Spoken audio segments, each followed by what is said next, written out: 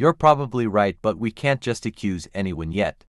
We need some proof or something. Luca, the proof is right there in front of us. And why would he even want to be friends with his ex still? There's definitely something going on, you can't deny it. Right, well, I just don't think it's our place to get involved in this anyway.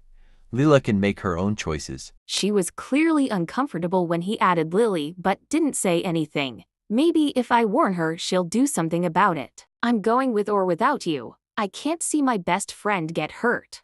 I'm sorry, but I'm not gonna involve myself in this. You can do whatever you want, Freya. Lila, can you come online, please?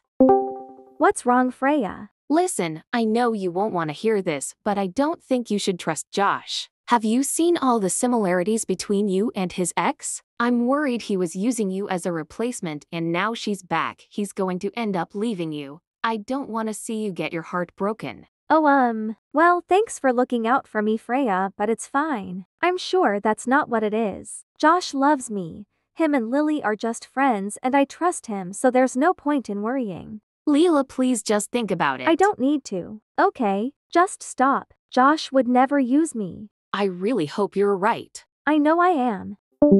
Great. This is gonna be harder than I thought. How can I convince her to at least think about what I'm telling her? Part 3.